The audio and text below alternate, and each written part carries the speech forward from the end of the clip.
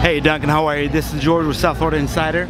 We're glad to have you here tonight. Excited to be here. As you are involved with Miami culture on the court, how is it off the court as well with all the benefits and the charities? Do you have anything you sponsor yourself? Yeah, I mean, this is a great event. I'm excited to be here.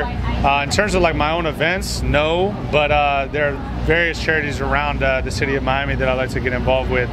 Chapman House is doing amazing things right here in Overtown, and that's one just recently that I've really enjoyed working with.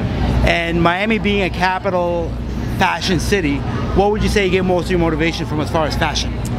I try to grab from different people, you know, gain inspiration from different corners and kind of bring them together and make them my own. I think for me, fashion and dressing is all about expressing yourself, but for me it's about doing it comfortably. Comfort is definitely a priority of mine when I dress and function as well.